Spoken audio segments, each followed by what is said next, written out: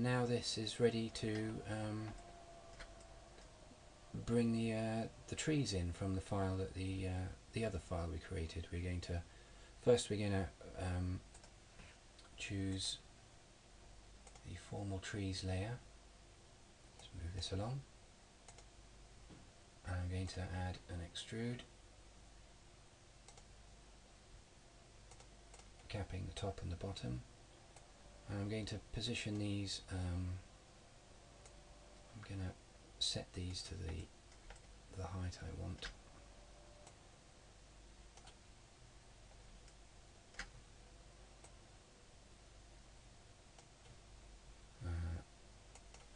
If I set that to 2 meters, then a person will be able to walk under them easily.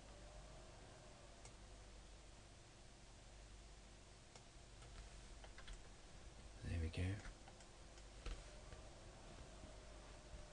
And we're also going to be creating clipped trees, bushes down here. So we'll put an extrude on there as well.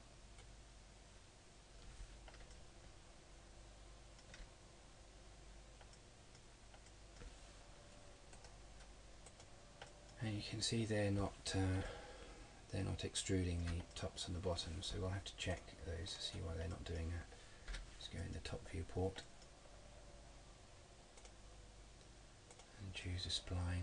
Well, these vertices here aren't welded, so we'll choose all of them and we'll go down to weld, at vertex level.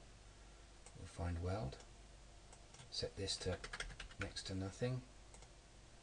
And this will make sure that they'll only weld if they're sitting on top of each other. Go back to the extrude, and that should have worked. There we go.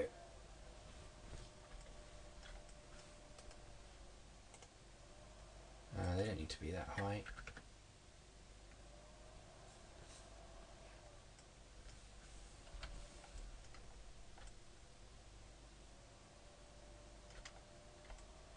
Yeah, that works for me.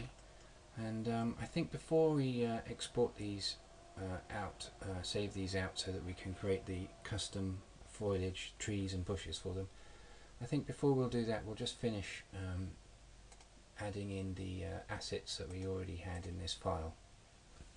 So if we press H, we'll be able to choose one of those and go and have a look at it. Now this obelisk is going to sit in this planter here, so I'll just center it. There we go. And move it down a bit, and then choose them both.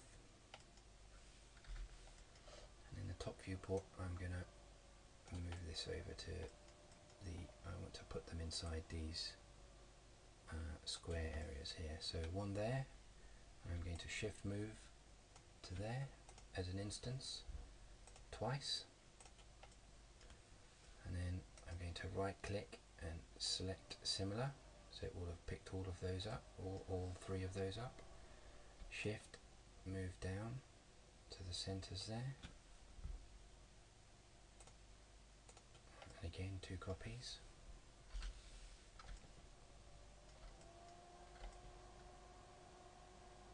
Very smart. Now I'm going to choose this tall grass is going to fill these planters up basically, so I'm going to choose the tall grass and the planters and hide everything else, and I'm going to go to the top viewport again and bring this over, and you can see that this object is it looks skewed. If we go to scale and then press F10, F12, that's for this scale transform type in, and you can see it's been previously scaled. I've grabbed this from another file. If I type in these all back to 100, it will sort it out for me, and it's also been rotated.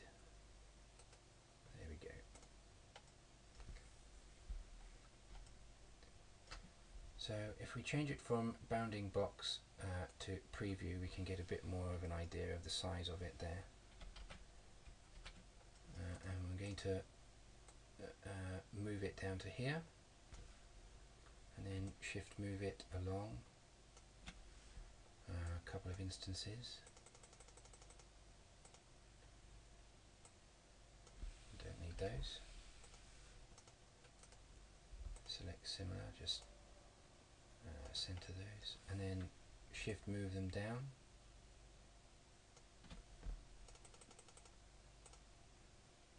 There we go. Don't need those, I'll delete them. I don't really need those either.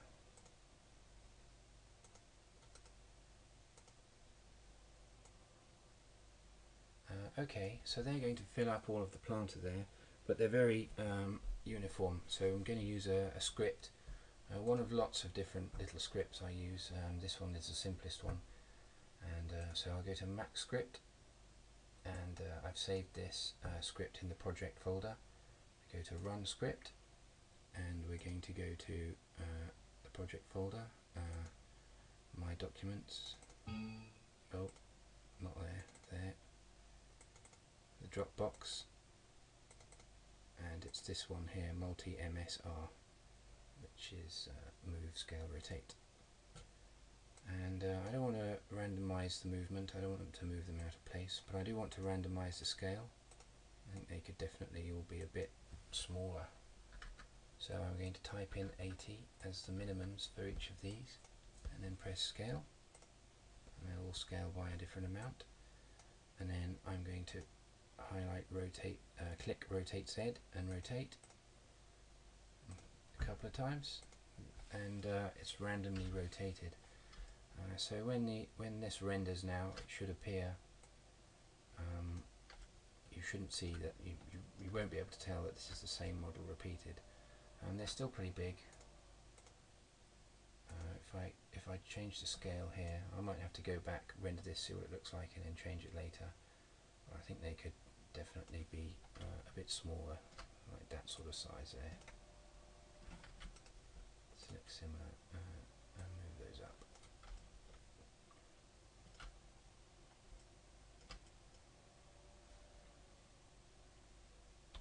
Right, I'm going to shift move to there to create instances twice again, to pop them over there. Oh, I should have done that 3 times. Yeah, never mind, there we go.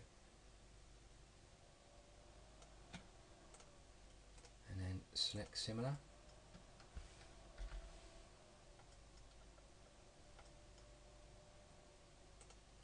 You can display these as V-Ray proxies as bounding boxes as well, just to take up a little less, speed things along in the viewport. So shift move those down 3 times. There we go. I think I need to move these down more.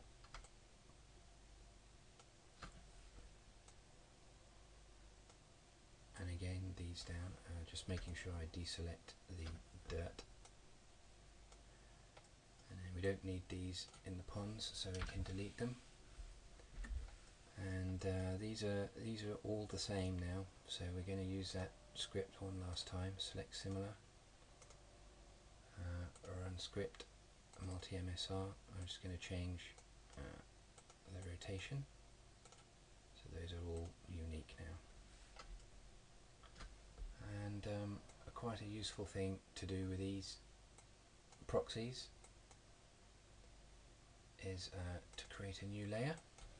I'm going to call it V-Ray proxies.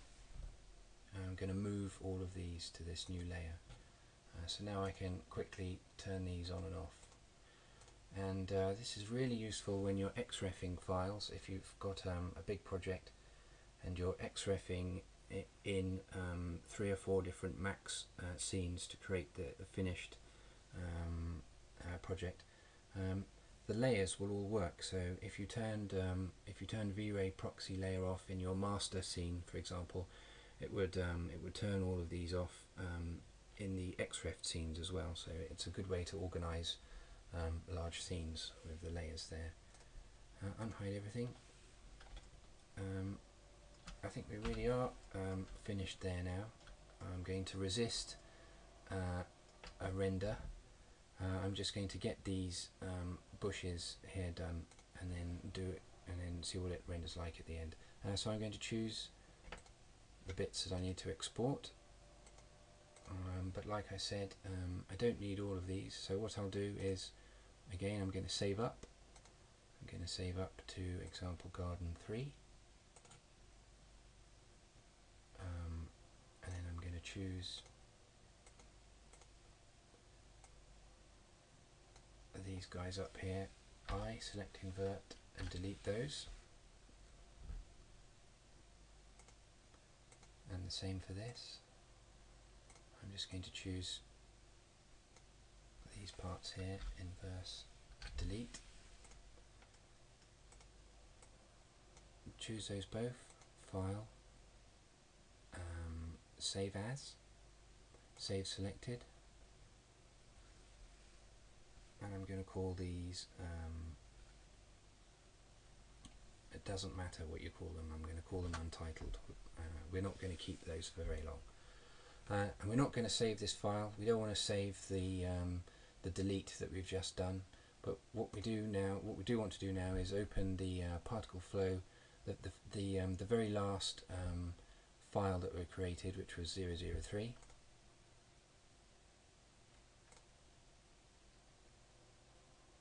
Again, it's got that mesh object in, which I'm going to delete